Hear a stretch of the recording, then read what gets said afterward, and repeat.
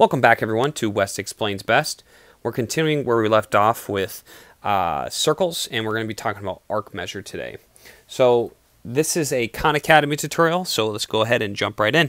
In the figure below, AC and BD are diameters of circle P. What is the arc measure of BC in degrees? So one thing that's important to understand, because AC and BD are diameters, if we draw a diameter in a circle, it splits it right down the middle, and this becomes 180 degrees. One thing we also need to understand is if we have two angles like this, vertical angles are going to be congruent. So, and one last thing, if we have a circle, what color was it? This one. If we have a circle and we have a central angle here, it's central angle because it touches the center. The angle here, X degrees, will also match the arc measure here. So those are going to be the same. Those are three basic principles we need to understand of arc measure before we move on. Okay, so let's move on with this problem. So it looks like this is given as 155, and we're asked to find BC. So what is the arc measure of BC in degrees? So if I'm looking at this correctly, it looks like BC is this right here.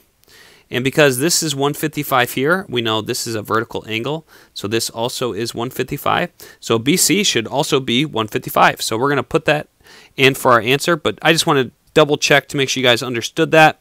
So again, we're given that this is 155.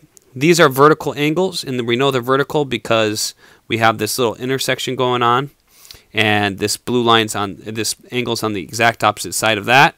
And because this angle corresponds to this arc measure, this is also 155 degrees. So let's put in 155. The degree symbol's already there. Check it. Ready to roll. Okay, so we're on to the next problem. What is the arc measure of ABC? It says AB is a diameter. So ABC. So we're going to go from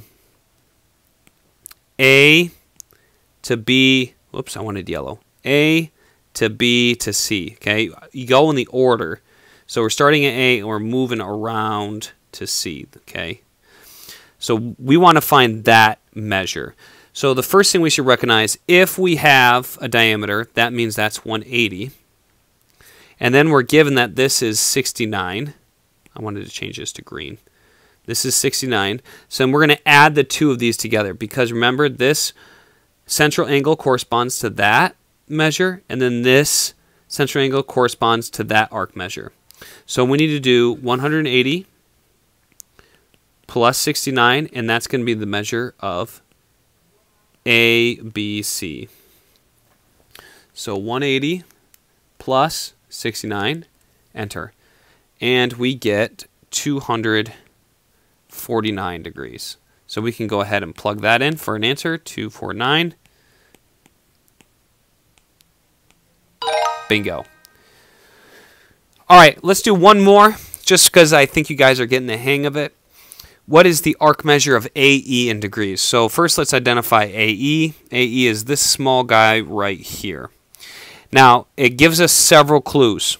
One of the clues is it says BD is diameter. That means this is half the circle. Okay, so that total sum on that side, let me do it in green. This needs to add up to 180 and no more than 180. It has to be 180, okay? So we know something else. We know this is 90 degrees because it's giving us the right angle, so that's 90. And then it tells us that this is 63. So what we need to do is we need to say, okay, 180, that's the total it has to be, minus 90, minus 63. And the only thing left is it's going to be equal to our angle here, arc AE, arc length AE. Not arc length, arc measure, sorry. There's a big difference. So just real quick also, sorry I said real quick like 8 times, but arc measure is degrees. So X degrees. Arc length is a measure of distance. So this is more in tune with the circumference. So this is a distance. This is degrees. just so you guys are aware. So right now we're just doing degrees. So I'm just going to get my calculator and I do 180 minus 90 minus 63, and I get 27 for my answer. Looks like that's about right, judging on the size. 27. Punch it. There we go. Hope you guys found this informational or at least helpful, and I'll see you next time on West Explains Best. In the meantime, be good, be kind, be true, be nice, and be honest. See ya.